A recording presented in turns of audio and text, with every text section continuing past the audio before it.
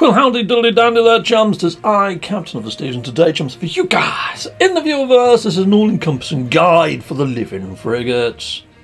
So, DarkLordXelrick hit me up with the steps that you need to do, but the basic premise is you need to have at least 3 frigates in your fleet, and also the command room. Sending them out on missions helps if you send them on separately type ones, but you need to have a 3-star mission within inside of that mix. So to cover that, you might need more than the 3 frigates, because yeah, they might come back busted otherwise.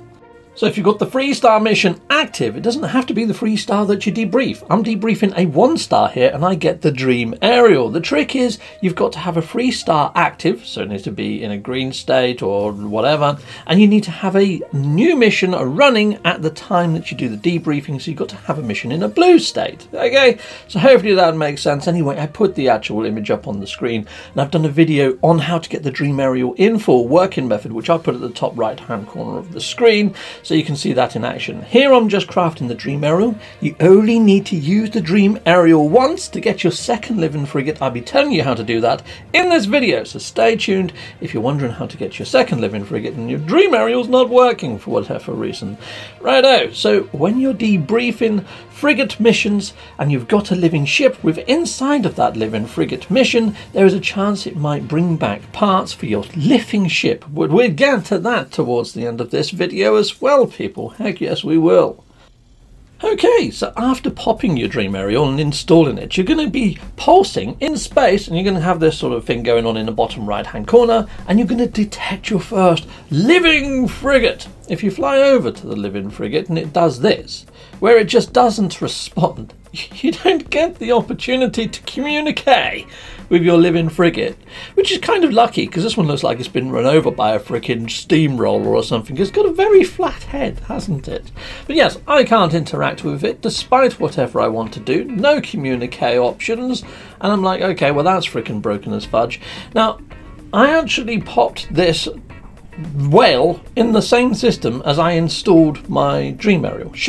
Shouldn't make any difference, but I'm thinking that's the only thing that it could be. I'm not 100% sure, so I'm going to jump to another freaking system, and you can see that it actually selected another mission as well, Leap to the Dark, and I had other mission objectives appearing in the bottom right hand corner. Again, don't know whether that had anything to do with it, and I tried all sorts. I tried changing the mission, I tried reloading with the discover the whole universe and whatever. Didn't work, so I just jumped to another system. And because the Dream Aerial hasn't been used and activated, it's a bit like, you know, when you find a derelict freighter. If you call in a derelict freighter, then ignore it and jump to another system, you can still pulse again and still use the same beacon. It roughly works in the same sort of way. So don't just throw away your Dream Aerial, just jump to another system, and when you engage your pulse drives, you'll notice that you start looking for another one of those sort of whales. It's like if you do find one that you don't like, you can just jump to another system and just start pulsing again and find the one that you do like. Okay, well, unlucky me for a second time.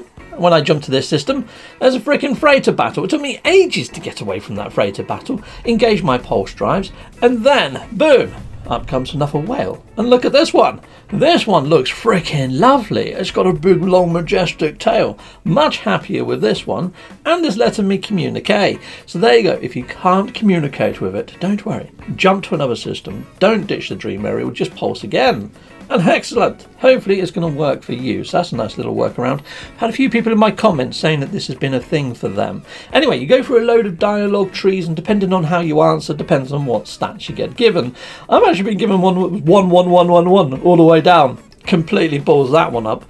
Anyhow, got this one recruited. And then it tells you how to get your second one. It says you can get rid of your Dream Aerial. You don't need it anymore. You need an anomaly detector. How do you get an anomaly detector? You need to start shooting some asteroids. Go and find yourself an asteroid belt inside of a system. Ringed planets, the actual rings around the planet are actually made out of asteroids. So if you can't find the asteroid belt, go there. But anyway, find a load of asteroids, shoot the asteroids. You're going to be shooting them for quite some time. I was shooting these asteroids for a good half an hour before my actual anomaly detector freaking popped. It can take ages. There it is, anomaly detector. Winner, winner. chicken dinner all the way to the freaking bank. After you've got your anomaly detector, it's a case of finding inside of your inventory space. It should be in your ship inventory because you're shooting freaking asteroids in space in your ship. There it is. And I'll just press square on there to activate it. And then it's a case of just using your pulse engines. And as you're pulsing, you're going to see various icons pop up. You're going to be ignoring a grand swathe of these icons. So the ones that you're going to see is one anomaly detected in space. You're going to be ignoring this one. Ignore that one that looks like an atlas. Ignore it. There's also derelict freighters that may spawn in. I know, freaking crazy. And they look like a little weird shield type thing. They look like something out of freaking Transformers. I think I get one in a moment. Let's just see. Here you go. There's a countdown at the bottom there. It's going to tell you when the next anomaly is going to get detected, roughly, or thereabouts. There you go. That one, doesn't it? Yeah. Ignore that one. That's for derelict freighters. You don't want to be going aboard one of those, do you? No? Don't think so? No. Cool. Awesome. Carry on pulsing then. Just ignore everything that you don't want and only hit to come out of pulse drive on the one that you do want. And the one that you do want looks like a little Leviathan. It looks like a little spacey whale. So, yeah, we're going to ignore you as well. Yes, anomaly detected. Hugh, sir, I'm not wanted. So we're just going to carry on pulsing. And this can take a long time as well. I would suggest sticking on a podcast or something. Or I've been watching YouTube-y type stuffage, you know, like other content creators. Heck yes, loads of stuff to watch. Hit up my on my channel, go to channels I watch. Oh, here it is. There we go. Boom. There you go. I've exited Pulse and boom. Yes, we go to channels I watch. All of my No Man's Sky content creators I like to watch are there. You can just hit subscribe to all of them. It's freaking great. Anyhows, here we go. Let's head on over. Let's talk to this majestic beastie. Hello, majestic beastie. Brilliant. And I can interact, and you don't have to go through that whole dialogue tree. It's just a case of, yeah, inspect creature, lovely jubbly. Yes, add to fleet. Now, they are C-class here, aren't they? You know, but you can send them out on frigate missions. And sending them out on frigate missions, they're going to slowly level up, just like other frigates do as well. So they're going to go from a C-class to a B-class to an A-class to an S. So yeah, just keep sending them out on missions. And I don't believe they cost frigate fuel to actually send them out on missions, no. And if they get broken, well, they go into a red state, you just need to feed them. And you can feed them to rejig their stats. But at the moment, I'm not 100% sure whether feeding them is actually working correctly. Because look, I'm going to feed this little one with the cornflakes on his back. I'm going to give him some Grajam. Have that. You saw his stats are rejigged. They've gone to combat. Heck yes, I made him into a combat vessel. I'm going to choose a completely different one with a long wavy davy tail. I'm going to try and feed him Grajam. Feed. And it says, no. Don't want that, you've just fed me it. No, I didn't. I fed it to the other frickin' chap. I didn't. But it's took my frickin' Grajam. Took my Grajam, you greedy git. Yeah. So at the moment, it kind of feels a bit janky. And I don't know whether it's by design or whether it's a bug. I mean, I thought I wasn't getting my frickin' dream error. I thought that was a bug. It's not. That was by design. So who frickin' knows these days? You know what I'm saying? Important announcement time, people in the viewer world.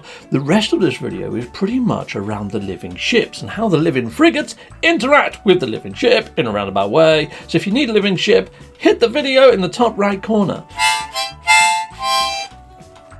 So why is everyone so excited about these living frigates? Well, if you've had a living ship, the living ships have been a bit redundant for the last few years because you couldn't upgrade the technologies inside of them or expand their slottage and you couldn't get scanners. However, sending out a living frigate on a mission with some normal ships, this is how I tend to do it, send 1 or 2 living ships depending on how many you've got, with normal frigates on a mission, they're going to bring back all the normal stuff that they normally do, the normal ships are, but the living frigates have got a chance to bring back a spawning sack or a cyanotic egg. And yeah, they're going to give you the technology, the cyanotic eggs. And the actual spawning sacks are going to give you what you need to up all the storage. And there's a chance. There's a random chance. And it seems to be a lower chance for the spawning sacks to give you the inventory space. And a higher chance for the cyanotic bits.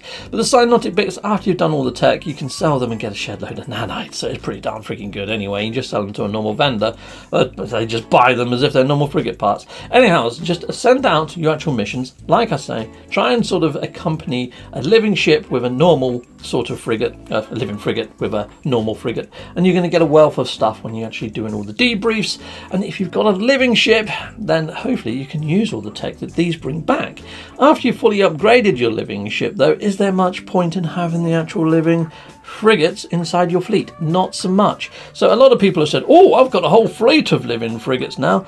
Well done you. But then after you've upgraded your living ship and you've got to the max and you've been getting all of your spawning sacks and your cyanotic eggs, that's all you're going to be really getting from your missions if you're sending out all of these just on freaking missions all the time. Now, you might get the odd lovely jubbly thing that's worth a couple of million units or whatever, you know, the rare treasures. But yeah, at the same time, I wouldn't. I would split your fleet. I would have maybe, I don't know, 8 to 10 of the living frigates and the rest have normal frigates, because the normal stuff is probably more useful long game than the living stuff. Anyway, I put up a card earlier during my important announcement where you can get your own living ship. So here we go, you can see here I've fully upgraded my living ship. So now I don't really need to send out any more of the living frigate missions. So if I do, I'm just going to be getting extras of those cyanotic eggs and also the spawning sacks, which I tend to give away in the Nexus rather than sell or dump. Or I might split them down and turn them into nanites. So that's pretty much the guide there, people. Yeah, so there you go. Hopefully that's given you food for thought, and yeah, good luck out there, viewerverse peoples. Goodbye, goodbye, and goodbye again. Well, thank you very much for watching. If you like what you see, please hit a like and a subscribe, and I'd like to say a massive great big thank you to all of my backers over on Patreon and over on YouTube membership. Thanking you, backers.